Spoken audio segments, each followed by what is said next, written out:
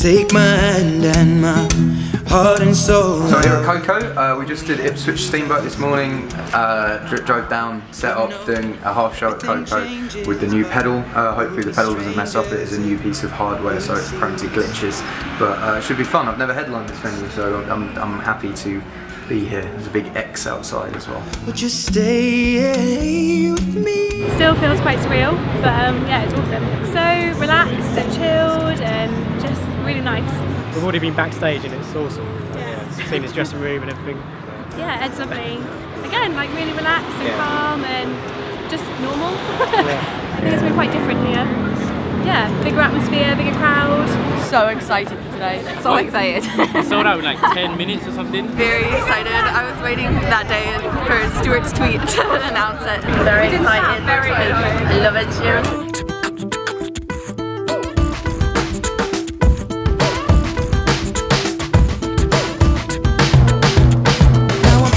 Break it down, thinking of making a new sound, playing a different show every night in front of a new crowd. That's new now. Chow seems to laugh is great now. See me lose focus as I sing to you loud.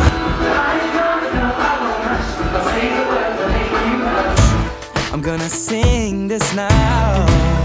Ow, ow. 'Cause you need